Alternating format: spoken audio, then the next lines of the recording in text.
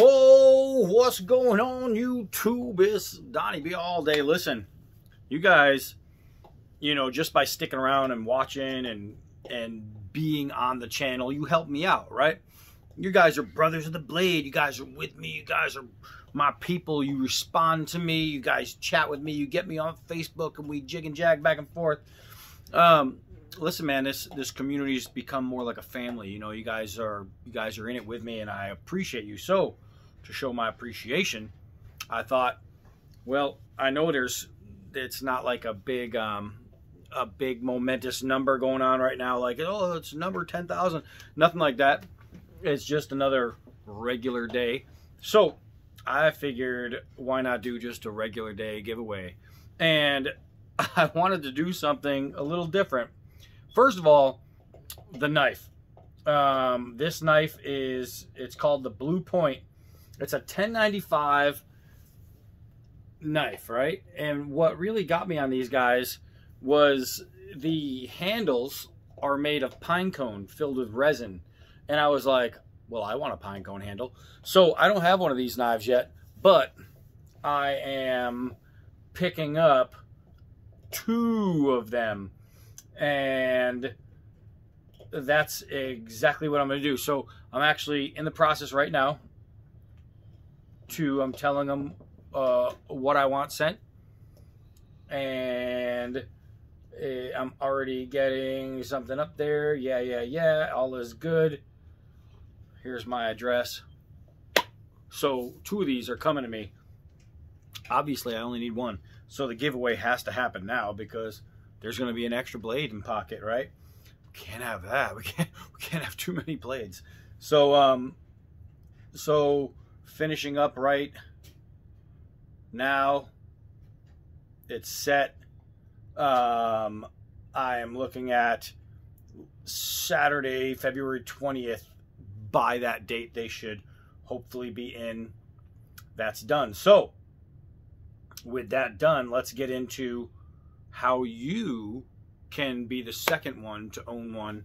Now I'm kind of excited because I've seen these things and I wanted one, and maybe later. 1095 steel. Can't be that bad. It's got a sweet shape to it, and I love the pine cone handle. I love the look of it. So we'll soon find out in hand. So this is what I'm going to do. This is how you're going to win.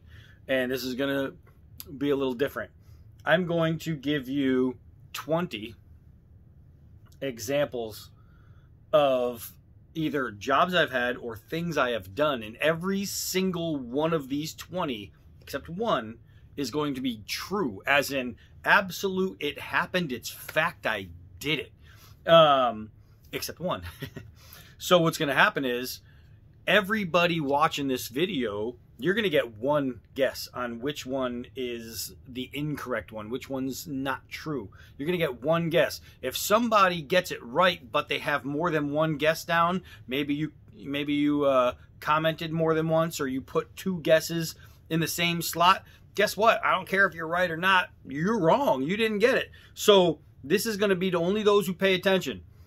Everybody gets one shot at this. One shot. For everyone who gets it right, those are going to be names in a hat, right? And we're not going to give it a ton of time. I'm not going to say, okay, here's 3 weeks. Y'all get thinking about it. And some of them are going to be easy. Some of them you already know I did because I talked about it.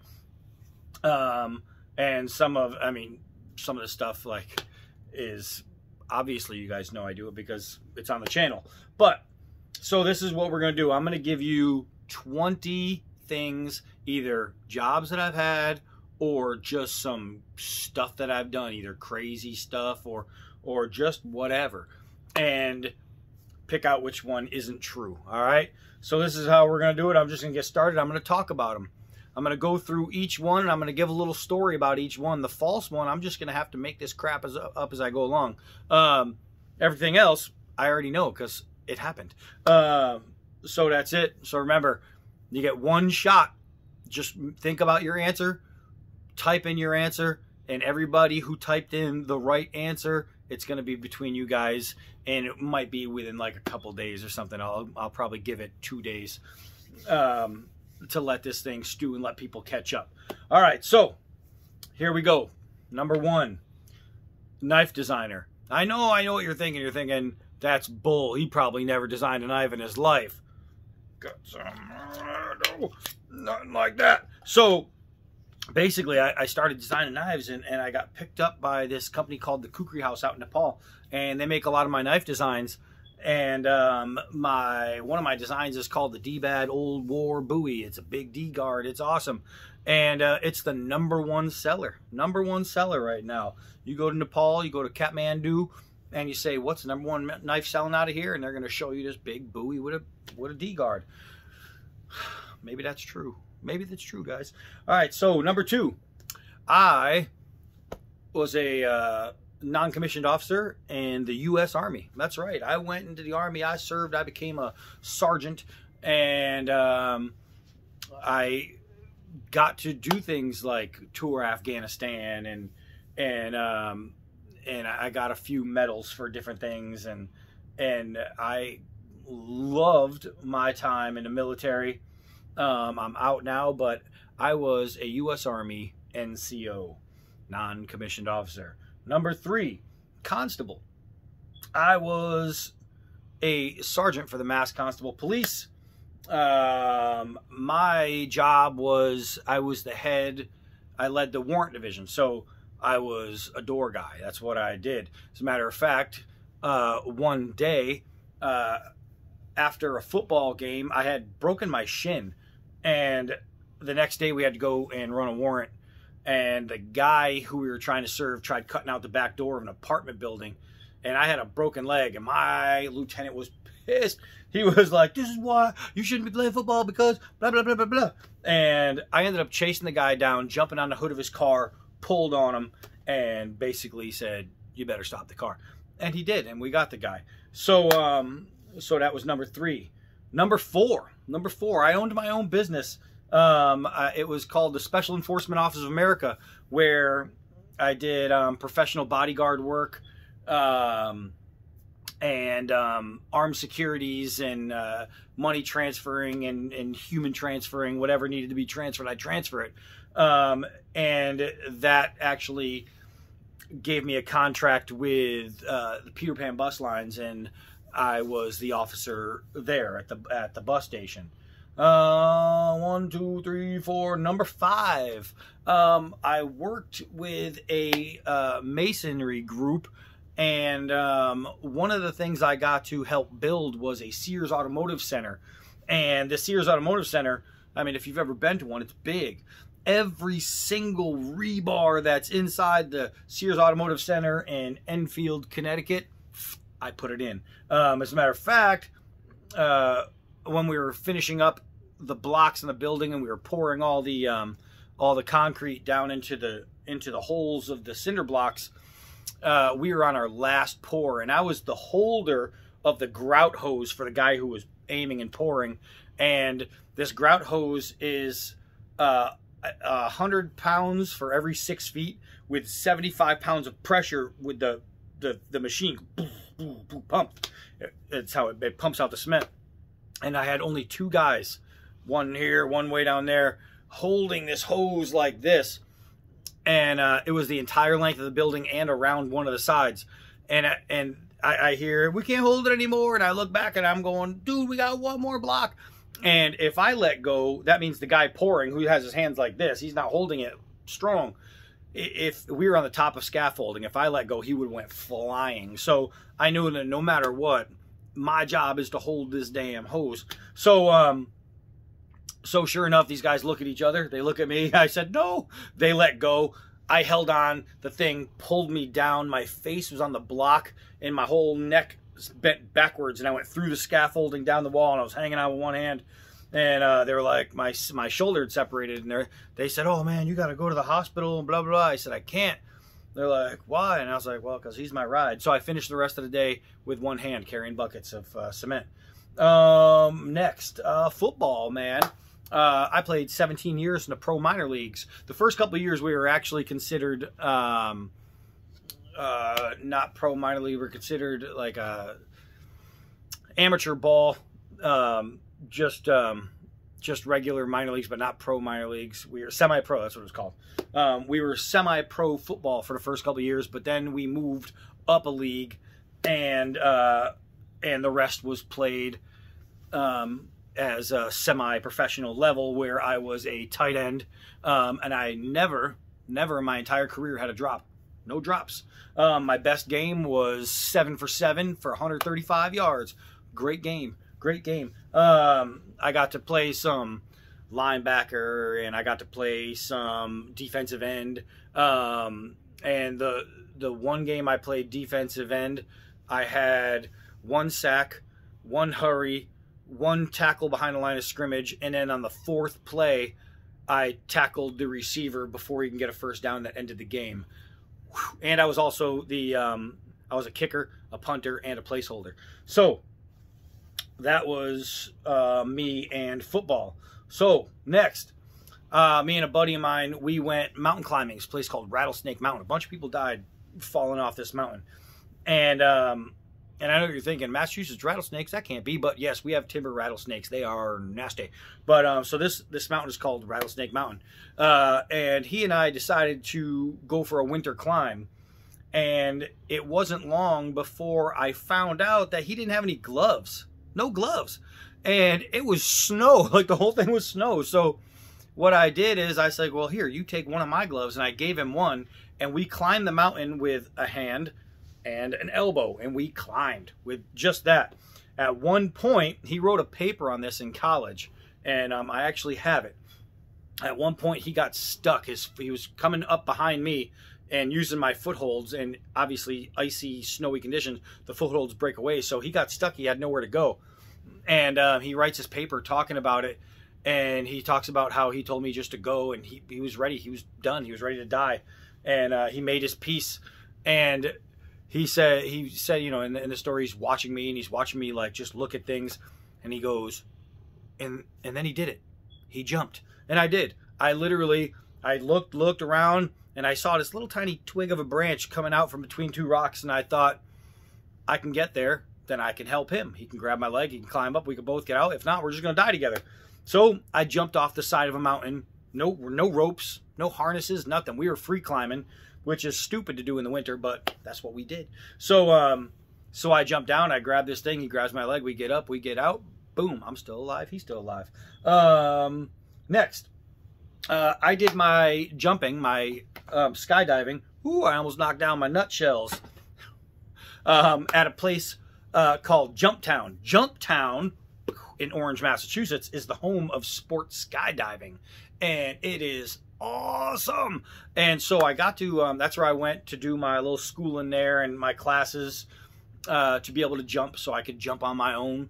And it was phenomenal, and the people there were phenomenal. They were just like real people. So so Kevman, he was the first guy I got connected with. He was like a jump master. He's the one who I did my first jump with. It was a tandem jump, and I said to Kev, I said, hey man, I said, you know, we could just get in this plane, get up there and jump out of this plane and float through the air and land. I get on my Harley and ride in a straight line home, and everything will be a-okay. I said, or maybe we can do a little something else and get a little crazy. And he's like, you want the full Monty? I said, I want the full Monty. So long story short, we get to the into the air, into the plane, and the plane, it's an otter, and it's rah, so loud we can't even hear. And so he says, okay, everything you just learned, forget about it. I give you new instructions. I couldn't hear a damn thing he was saying. I just kept going, So we started with a triple front flip with some dozy-does, blah, blah, blah. It was awesome. Had a great time. But here's the deal. When I got a little closer with these people, back and forth, they offered me a job. And when you get offered a job to do something where you can get free skydives, you freaking take it. So I got to learn how to do parachute repair. And I thought that was dope, yo, because basically you're putting other people's lives in. So it's like, whoo-wee. In the Army, I got offered a spot with Special Forces as a rigger. And I was like, oh my God, this is perfect for me. Parachute repair. So I literally, you know, you get to sew things, not like canopy breaks and things like that. You need special equipment, all that. I couldn't do all that. Somebody's going to die. So that was cool. I got to go to Jump Town, jump, get in good with them, and then get offered a job to do parachute repair and be able to jump for free. Boom. That's awesome. A long time ago, I started doing like bare knuckle kickboxing, and I used to fight like club things. I fought in this back room in this little what do you call it? I was a trainer, and I can't think of the word for a gym, for a fitness center, and they had like this aerobic room. We used to do fights in there, and then a long time later, I was still doing it, and then I stopped fighting, and then I came back for one fight where I won a title in 31 seconds. On a guillotine, and this kid was ready. He was a bomber, and I said, well, I don't want to get hit by that because I was hurt. So as soon as he came up long and wide, and I was like, I don't want no part of that. I stepped in with an up guard and caught his punch on my guard, and I was like, oh snap, his head was right there. I just turned, guillotine, 31 seconds, boom, I have a title. It's in my garage. I got my belt. It's ugly. It's that old ribbon style, but it's mine. Poet. So a little something y'all don't know until now. I was a world-known poet. I was on this thing called Talent Database, and for 3 months in a row that I was on there, I was the #1 poet in the world on this site. And I actually have awards for poetry and different writings and stuff like that. Yeah, I bet you didn't know that. So so that's another one. So the ice hole. So I have like just little keywords written down to remind me of the 20 things I need to talk about. That's true. You don't have to mention that one. So ice hole. One day, me and a bunch of friends in high school, we were out just cruising around late at night. I don't know if it was New Year's. It may have been. I can't remember. But that's how old I am. We were cruising, and we decided to go onto this reservoir late at night. And I'm just skating around on the ice, having some fun. And so as I'm skating, there's an ice hole in front of me that I don't see. And I go boop into the ice hole. And it's like boop up to here on my chest. My arms were keeping me from falling all the way in. The ice broke around the hole. And so here I am. And I was wearing a pair of jeans and a t-shirt with like this light windbreaker and some sneakers. So I pull myself up out of the water. Nobody even comes to help. They're all like, oh my God. I pull myself up out of the water, take off all my clothes. I'm in my skibbies and my sneakers. That was it. Threw my clothes on the ice, just left them there. And we cruised on out. On the way home, my buddy had a 1974 Mustang or 1972 Mustang. And we're cruising, we're flying. I'm in the back seat with one person, and there's 2 people up front. And we get pulled over for cruising. There was a couple of cars. There was 2 of us. We had 2 cars going, and he pulled over both of us at the same time. And so I told my buddy, I was like, look, when the cop gets here, don't say a word. Just let me do all the talking. So state police comes up to the window, and he has his flashlight on. He looks inside the window, and he's like, oh, blah, blah.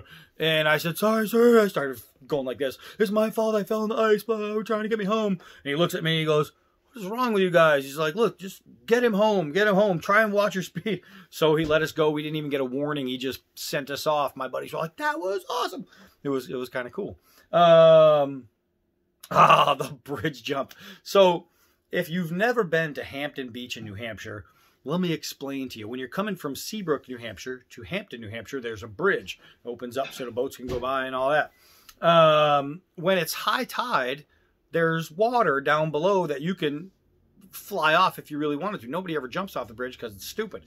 But on low tide, the water goes in and it's only in the center, right? So me and 2 of my buddies decided to drive out there to spend the night in Hampton Beach. We were going to just sleep in the car. And we get out there, and our goal was we're going to jump off the bridge. We're going to jump off the Seabrook Bridge. And so we were stoked, man. We were ready to go. And when we get there, it was low tide, and the water was very narrow and very shallow.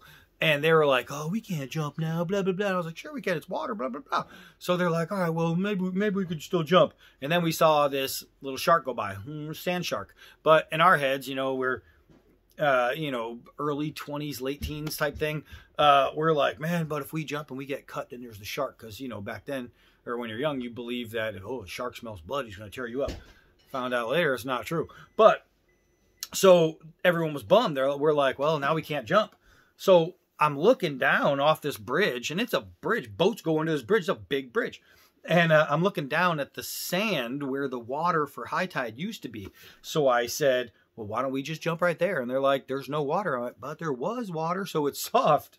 And so they're like, well, you go first. So, of course, D-bad, I jump and I hit the bottom hard. It hurt so bad. But I couldn't tell them that because then they wouldn't follow me. So the next guy jumps and he lands both feet like this, but he kind of crunches down in his forehead. Boom, smack off the bottom of the sand. His body does like a backflip. He lands and you could see the pain in his face right away. And I said to him, bro, shut up. Dom won't jump if you say it hurt. So the last guy jumps. And when he jumped, he landed like this with his feet kind of sideways and his knees went clack together. So he hits the ground and he just grabs his legs and he's going, my knees, my effing knees. I broke my effing knees. And we're just laughing. Bah! We're like, get up, you puss. Blah, blah, blah, blah, blah. So it was just fun, but we jumped in a bridge with no water. We did it. Let's see. Oh, I was a bounty hunter. There's one of the jobs I had. My last bounty hunt was in, it was in New York. It was in Spanish Harlem, New York. And we had to go track this dude down, and we went searching at his cousin's tire center looking for him. And the guy, the bounty hunter I was working for, his name was Angus. Angus! And he used to wear this beret all the time. And he had this big old handlebar mustache, and he was short and kind of fat. Old guy. But he was crazy cool. So we went out with our little crew, and we went doing our little undercover deal. And we went down to Spanish Harlem, New York, hunting for somebody. We didn't find him that day, but we did find him the next week, so we did get our man. Volleyball. Woo, I love me some volleyball. I mean, this one's going to be hard to say if I did it or not, but volleyball was one of my passions. I mean, I was a champion volleyball player. This might be true. It might not be true. But I used to play 2-on-2 beach competition. I played in New Hampshire. I played for a weekend at Huntington in California. I've got to play different places all over, but most of my play was in New Hampshire. And then I joined an Army team, and we got money. So it was awesome. So, you know, getting paid to play volleyball was pretty awesome. I mean, because when you're playing beach comp, stuff like that, you're only winning. I mean, you're only getting money if you win, right? So we really had to concentrate on winning. And I had a partner at one time. I had a couple different partners, but one, this guy, I don't even know what country he was from, but he was this foreign guy, Julian, and he used to bring a cooler full of Perrier. And I hate that stuff. But one day I didn't have any drinks, and it was hot. We're on the beach. We're playing volleyball. And he used to always, like, hike his shorts up in the front. So, like, all the way up. So all you'd see is his white thighs. And then every time you get the balls coming to you, all you hear is, I am here. I am here. Okay, I know where you are. There's only two of us. So, but yeah, he offered me some Perrier one day, and I was so thirsty I took it. I was like, boo! Almost killed me on the beach that day. All right. So, I was a traveling salesman. I was traveling across the country selling magazine subscriptions. You know, those people that walk up to your car with this little thing and they're like, hi, I'm with this college and we're blah, blah, blah, blah, blah. And it's all made up. It's all lies. I know because I did it. They call that little black leather booklet. They say, this is your dick. You never lose your dick. So it's like really important. So, for a number of weeks, I was a number one. I was number one. Yay. And number one, this is what it gets you. It doesn't get you any extra money. No, you get to ride front seat in the van. Yep, that's what we got. So we'd go state to state in a convoy, and we'd get these hotels. Boom, we'd camp out, and then we'd walk around. You might get dropped off in front of a mall. You might get dropped off over. You might get dropped off in a neighborhood, and you got a door knock. But either way, that's what we did, and we just walked around, and wherever we were. So let's say we were in, you know, like Colorado, and you're like, yeah, I'm with the Buffaloes. You know, I'm going to school at Colorado University, and blah blah. And all the Colorado University, you know, because you're in that area, they're like, oh hell yeah, we're going to support you, and they buy your stupid magazine subscriptions. So I was a traveling salesman. Ooh, the convent wall. Ooh wee. So while in Italy, I was in Italy. My brother was with me, and my aunt's husband, who was closer to our age, and it was my aunt, so it was kind of weird. But we were all walking through Florence, Italy, right? We were in Florencia, and we go over this bridge. Like there's the Duomo, which is like this big thing you got to go see. It's an amazing dome. And outside of the Duomo, you go down the road a little bit, and there's a bridge where people go shopping. And then on the side of the other bridge is just a bunch of stuff. Like all the main stuff is on the other side of the bridge. But so a couple things happened here in Florence. One, they had a big soccer game, and it was a huge match, Italy versus somebody. I have no idea, or it could have been one of their inter-country teams. But I'm sitting in the hotel room with my brother, and we hear this weird noise. And we're like, what the hell is that sound? It was weird. So we look outside, and there's nothing. It's these thin little roads, right? And all of a sudden, out of nowhere, this just billion people kind of march around the corner all screaming. No, no, no. So they were having one of their soccer riots that you see on TV all the time. And I was like, oh, snap, I got to go check this out. Now, I was wearing... I got to show you guys a picture, man. I was jacked up and thin. But I was a trainer in Gold's Gym, and that's what I did. And I looked the part. So here I am in this, like a wife beater with a cowboy hat and some jeans. And I decided to go out. My brother's like, no, you can't. This is different here, blah, blah, blah. But this is when I was working as a constable too. So I'm like, man, I got these guys. So I go out there, and as these guys pass, and then there's this huge like area, big, what do you call it? I don't know. It's just like a big open space, but after you come out of the street, it's wide open. And so on one side are all these soccer hooligans, right? And on the other side is all the police in riot gear. They got the water truck. I'm like, this is the first time I've ever seen this, right? I mean, in person. I've seen it on TV. That's how I knew it was going to be exciting. So I kind of walk out there, and I literally walk to the front of the police line, cowboy hat on. I start talking. I pull out my ID, and I'm like, hey, I'm a sergeant, blah, blah, blah. And like, oh, sergeante, blah, blah, blah. So they bring me to one of their heads. And so I'm standing with them facing these people. So, and I'm like, in America, we do this different. We just go over there and beat the crap out of blah, blah. And they're like, oh, no, no, no, no. So I said, here, watch, let me show you. So I walk out like, almost like in Braveheart where they walk out to the middle, except they didn't walk out to meet me. I walk out and I start screaming at them, blah, blah, blah, pointing at them. And all these Italian police officers are behind me just cracking up. They think it's hilarious, which it probably was from their angle. So then I walk back and I chat with them, and I'm sitting on the side with them for maybe 15 minutes. And finally all these soccer people just walk away.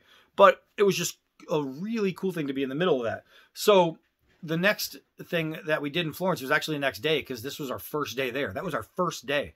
We were unpacking. We go across this bridge, and we're walking around. It's nighttime now. It's dark. And we come across this huge wall. Like, we had no idea what it was. Just a big wall with a building, beautiful building on the other side. No idea. Come to find out, it was a convent. And so what I said is, we should climb that wall and we should scale it and see what's over there. And now the people I'm with are more sensible. And they're like, dude, you're in Italy. This is a foreign country. You want to climb a wall. You don't even know what that building is. They're like, no, because if you get arrested here, you're screwed. I'm like, no, it'll be all right. So I climb up on this wall to overlook this building that I did not know what was. And I scaled this wall and went alongside the building and checked it all out. And eventually then I came back down and we walked away. But it turns out it was a convent and I didn't get arrested. So that was cool. So that happened. Let's see. The truck roll. My very first medal I ever got in the Army was a 5-ton troop carrier. There was 23 guys on this truck cruising, and somehow they rolled. And everybody went flying. They went into a bunch of like little trees, like, 4 to 6 inch trees, and some smaller. And the trees just got sheared from this truck. And there's little spikes left sticking up out of the ground from these trees. Soldiers flew all over the place. One guy broke his neck. The guy cut his scalp was completely bashed open. And when we pull up in the second, well, we were in the last truck. They were probably the fourth truck because we were just finishing an exercise. And I was on the last truck to leave. And I was supposed to be on that truck, but one of my buddies was like, oh, I'll just wait for the last one. I was like, I'll wait with you. So we get there, and as we're coming up, we see one of the soldiers coming at us, bleeding, and he's going, truck flip, and he's not really making sense. And we thought, oh, this must be part of the exercise. They get down there, they get stopped, and they say, this is what you're going to do, and we're going to get this truck. No, it was real. So I look over, and I see the truck flipped, and I see soldiers all over the place, like scattered. Not one person got impaled on these trees. Not one. It was crazy because they were everywhere. I actually have a photo and the write-up of this event. This is Fort Sill, Oklahoma. And so we get down there and we start running. Boom, we're getting everybody. And then one guy who was behind this truck that's flipped comes out crying, right? I mean, you're not supposed to cry in an event like this.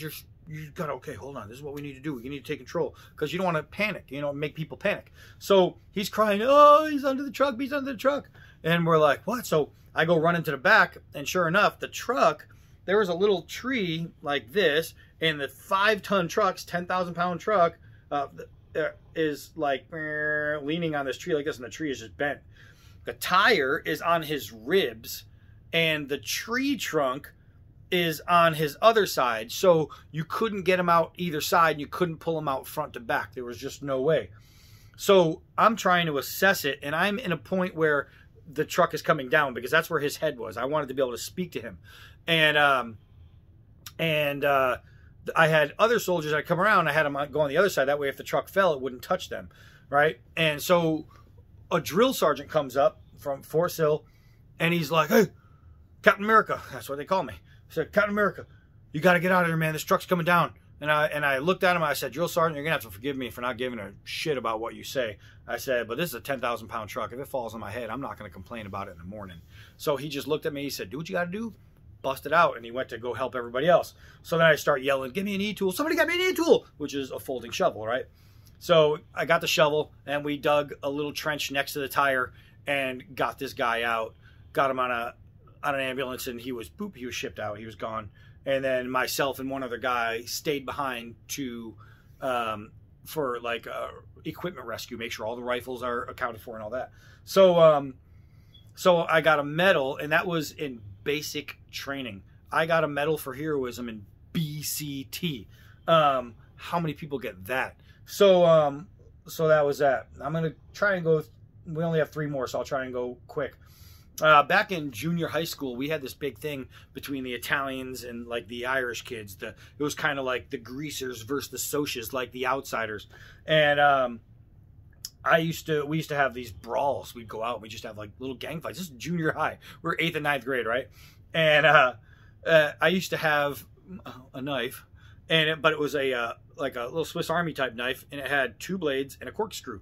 So I had one blade come out here, one blade come out here, and the corkscrew go between my fingers, and that was my weapon hand. And so this guy Giuseppe, he sees me with this corkscrew coming out of my hands, and he goes, "Hey, what are you holding?" So I show him. He goes, "That's a corkscrew," and I was like, "Yeah." I was like, well, it's nasty, and so he goes, "Hey, look at Corky over here, blah, blah, blah." So for a long time through junior high school, my nickname was Corky because I carried a knife with a corkscrew sticking out for gang fights, junior high gang fights, right?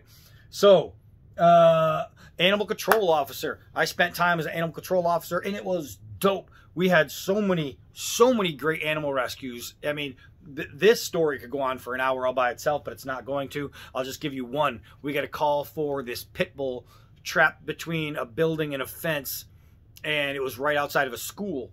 So I got there with my partner, and we're trying to assess the situation. Can't get down there because in between this fence and this building, I don't know how the dog got in there, but was just all like weed trees, kind of like the 1-inch forest trees I have.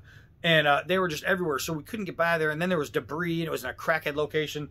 So I'm like, well, we're going to do it the hard way. So I climb up this fence. It was probably 8-foot fence, somewhere in there. And I had my my stick, you pull it, boop, and it's the new stick. And I stood with one foot on the fence and the other foot kind of pressed against the wall, and I waited for my partner. She went around and she was trying to coax the dog through, and the dog was just going ballistic. It was scared, right? So as soon as the dog comes through, I noose it, boom, I pull it, and now I have to lift it up to get it out to her. And so I start lifting like this, and at one point, this was already broken, so I mean, this will never go up. I broke this in football, but this finger ends up breaking out here and it separates. So while I'm trying to hoist this dog up, so that kind of sucked. I couldn't drop the dog. So here it comes. It's getting closer and closer to me now, and I'm standing like boop, like my legs are spread. So this dog's his head is going right by my nuggets, and then I have this dog's face coming right here, like literally, I'm like eyeball to eyeball, going, "Oh, don't bite my face." So I swing it around, boom, I lower it down. She gets the stick. We have the dog. Just then, out of this school comes a classroom of little kids, and here we are with a choke stick on this dog. So I'm like, all right, look, this dog's going crazy. It's totally scared. I don't know if it's an aggressive dog or not, but I got the feeling like I could handle it. So I said, I'm going to put this on the fishing pole, and the fishing pole was like a snare, but it was completely, you could bend it. So basically what you do is you hold this round metal hook that goes inside this line and curls around itself, so it looks like a fishing pole when you tie your fishing pole to itself, so the hook doesn't get into anything. And then what happens is you put the loop around, you let go of the little thing, and it goes zip, and it holds the dog, and you can walk it around, but the dog can get to you. So she's like, "You're crazy. What if this dog comes at you? You're not gonna be able to stop it." I was like, "Yeah, but we don't want the little kids to see this." So do it, boom. The little dog ended up being great. The dog was just, once I had it on a leash where it wasn't on a stiff stick, it calmed down. It was so loving. This dog was awesome. But that was a crazy cool rescue. Very, very cool. Animal control officer was one of the most fun jobs I've ever had in my life. If you're a young person and you are looking to get into something, look into animal control. It's very rewarding. Good job. All right, last one. Park ranger. I spent some years as a park ranger, and it was a blast. And park rangers might think that, okay, you only can go in the park, but that's not true. If you have a road that's called like Parkway, or you know what I mean, park, then that's where all your because you're a police officer, all your jurisdiction is on all those roads. So we have like this road called South Branch Parkway. It's a big major road, and so we would be able to, you know, go and get people down there. But I mean, and I'll make this one really quick, just from things of where kids breaking into a pool and you had to chase them down, catching people with drugs, people late at night, getting people with weapons. We had a guy with a gun come to the park and start acting a fool. So stopping that kind of stuff, and then just doing your regular road stuff and accidents and missing persons and search and rescue, stuff like that. But park ranger, that's a really cool job, man. That's fun. So that's the 20. One of those stories is not true. One of those stories is not true. I'll tell you this, though. The story that's not true, half of it's true, but then the other half of it's not true. So that's a little tip for you right there. That's a little, ooh, wait, he said, okay, he mentioned a couple things about this story, about this job or this thing that happened. So that's it. This knife is coming in the mail. It's already ordered. I'll get it, and as soon as I get it, whoever wins, you'll get it. Good luck. Everybody who guesses the right one, remember, you have one shot at this. Put it down. I'm Donnie B all day. Until next video.